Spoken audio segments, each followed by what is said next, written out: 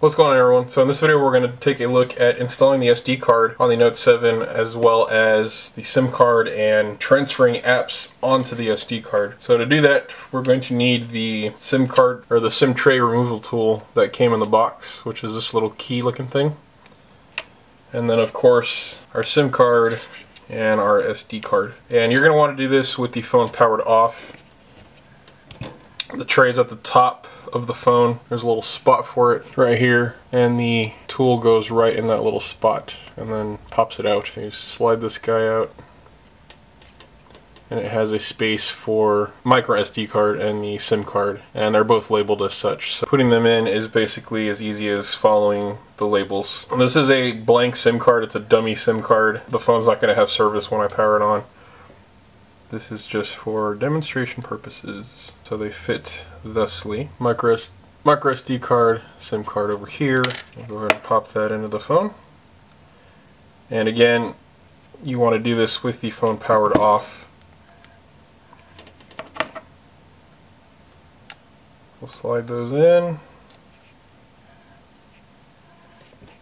Make sure that's flush. And then go ahead and power your device on. Okay, once the device powers on, we get a message saying SD card, tap here to transfer media files. So go ahead and tap on that.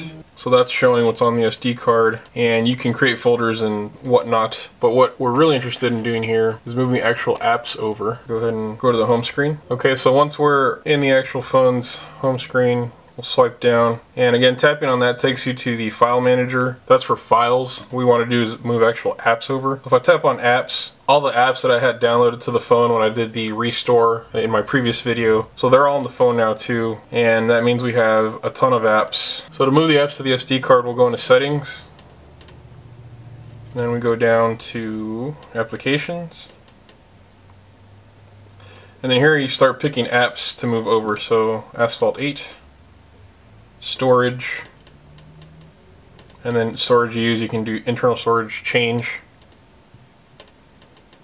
and then you see you get the option for SD card, and then it's going to tell you exporting it Asphalt 8 and it's dated SD card. Take a few moments, and then you just go ahead and hit move, and then you see there we go, it is moving the app to the SD card. And so now we see it says storage use is external storage, and down here in the storage section we have total app and data. So part of the app does still have to live on the phone. That's basically what points to the SD card and says, hey, for this app go here on the SD card. So the app still lives on your phone partially, but now the majority of it will live on the SD card, and you can just go through and keep doing that. At this point, most developers do support this. Every once in a while, you'll still find the occasional app that doesn't support it. So if you see the option is not enabled, then your phone isn't broken or anything. It's just that the app isn't enabled. But most apps do support this nowadays. So definitely something worth looking into if you want to save storage. Another thing you want to do, go ahead and go to the camera. And so here you see it says, an SD card has been inserted. The default storage location will be changed to the SD card. Single shots will be saved to SD card. And so again, the name of the game here is just freeing up internal memory. Many more videos coming on the Note 7 as well as other Android devices and other technology in general. So make sure you hit that subscribe button. If you have any questions, comments, or suggestions for me, you can find me on Facebook, Twitter, Google+,